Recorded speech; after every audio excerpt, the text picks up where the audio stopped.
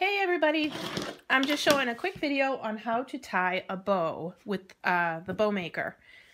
I have my pegs together very close because sometimes when you're tying a bow, friends of mine said that they have trouble getting the knot super tight. So I'm going to show you how to make a bow with this bow maker.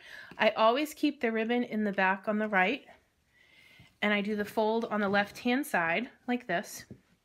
And then I bring the ribbon over the piece in the back, under through the hole, and then make a touchdown. And then, you might have to change angle on the camera. I take my finger and pull back the piece that's on the bottom that's attached, and I tie the piece that I made the touchdown with down, and just bring it up through the hole. And then I tighten it. Now this isn't completely tightened, so I take my finger and just push back on the knot and tighten it again. And I pull straight out every time I make one. And if I want this bow to hang down as opposed to standing out straight, I would hold the knot and pull on both sides one at a time. So hold the knot and pull until you get it to hang the way you would like. And then you can trim,